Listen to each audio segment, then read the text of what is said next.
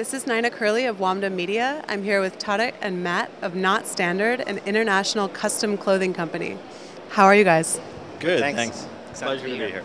How did you first get inspired to start a custom online and offline clothing company for men? Well, it started about 2 years ago. Just by way of background, I was an ex-banker, used to work for Lehman, but mostly out of London. But I also had family here. So I used to come over, buy a nice suit from Dubai, not very high price point, and fly back.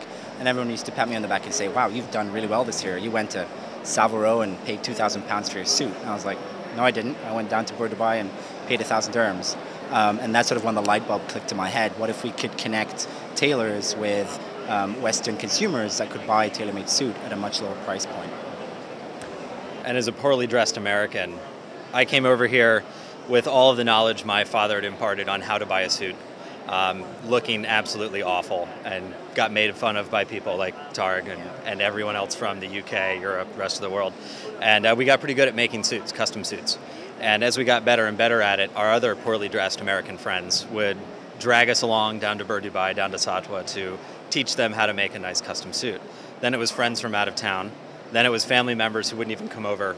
And how would you take their measurements? How do you get these guys one of these wonderful, cheap custom suits? And it starts to grow, and the word starts to travel. And my background's in tech startups. Tarig's in finance. John, our co-founder, as well, is also in finance. And you start to think, maybe we can make a company out of this. So we started digging into everything behind the scenes, figuring out how custom suits work and how tailors work, how actually pitiful the entire current system is, and that it could be massively improved. And suits, shirts, custom clothing is one of the few things that's done better in this part of the world, in Asia and emerging markets, than it is in developed nations like the US or the UK.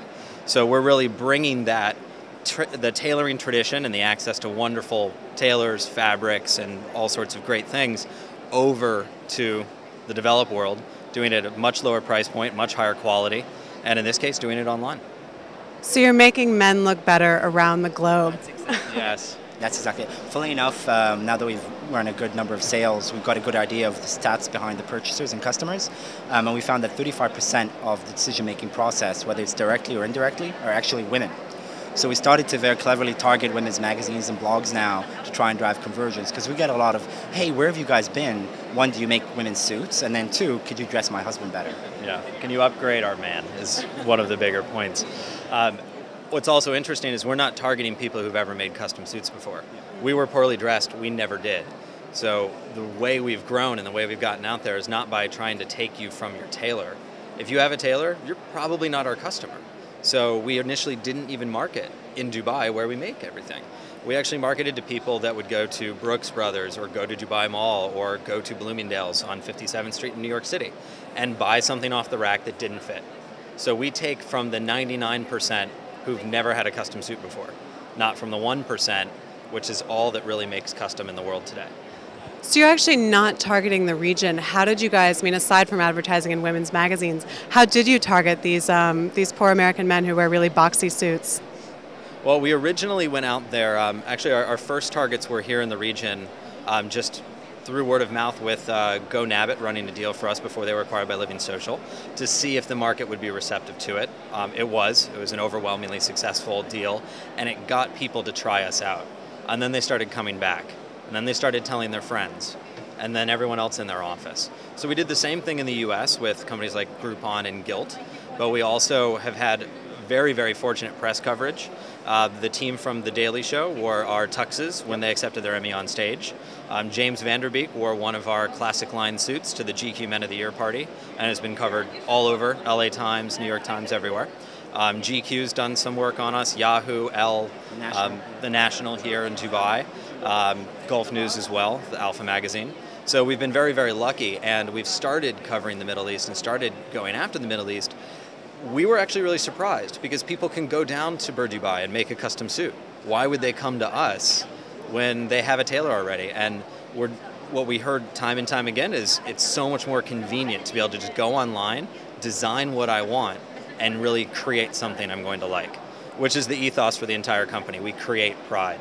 You make something, it's unique, it's not standard. Put it on for the first time, you're happy about it. You create something a little crazier, you change the thread color here, you make functional buttons, and it starts to spiral out of control, and pretty soon we have your entire wardrobe. Then you show it to your friends, and that's how we grow. Nice sales pitch. It's not standard. So you guys also have an offline presence. Why did you decide to go online and offline at the same time? Are those targeting different markets? You want to take it? Oh, sure. We actually originally started online. The impetus for the company was to bring what we have here in Dubai, the access to these great tailors, the access to fabrics that come from all over the world, and expose it to the rest of the world, to people that don't have access to it. And so the way to do that was to do it online. People started asking us, can we get fitted? Can we come into a showroom? Do you have a showroom in New York City? So we opened a showroom in New York City on Broadway. Do you have tailors that we can go to that might be not standard certified that can do alterations for us? Yes, so we do now. And then our offline expansion followed. We had stores that said, I don't carry custom suits. Can I carry your suits? Yes, of course you can. Can you have a guy come over to my office and bring some fabrics with him because everyone loves my suit so much that they want to buy one too? Great, yes, we can do that. And pretty soon we need more and more people, and the offline presence grows. And what we've seen is there are so few people in the US, even in the UK, Australia, New Zealand, where we sell a lot of suits, that don't know you can get a custom suit, cheap, well-made, nice, luxurious, and that it fits, that we actually have to go stop them where they're about to make a mistake.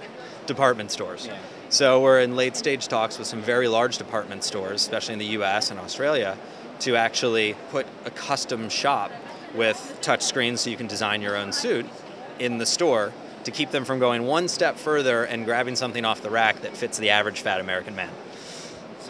So does this use of technology make it easier for you guys to scale? Because otherwise it would be a really capital-intensive business. You'd be hiring salespeople. This way, since we formally launched in April, the website went live in July. So in the 9 months of formal operations, I mean, we've been testing for like over 2 years now, but 9 months of formal operations with about 10 of us, 10 employees, we've sold over 1,500 suits. There's no way we couldn't have done that without the internet. Yeah. Amazing. Just finally, I mean, it's interesting that you guys are based in Dubai and you're basically selling to the States, the UK, Australia, New Zealand. What are the advantages of being in Dubai? What are the challenges? And what do you think needs to change for startups? That's dangerous territory.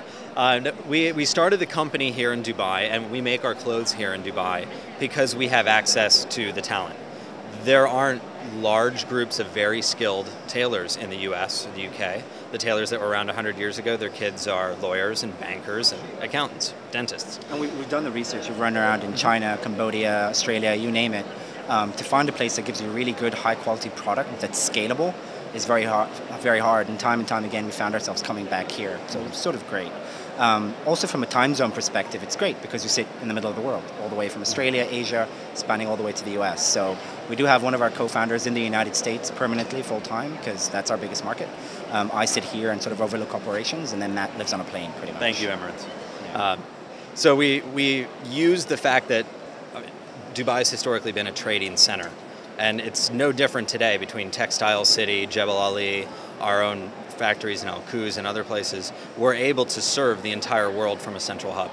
So I don't think our logistics will ever move. I think a lot of our customer service is best placed here to serve customers everywhere. All of our management and our core structures are here in Dubai, but we will be expanding in different areas around the world to serve customers offline in sales ways. But it's been the best place for us to start, and actually hasn't had too many difficulties. I've started companies in the US, I've started companies here, and it's been great so far.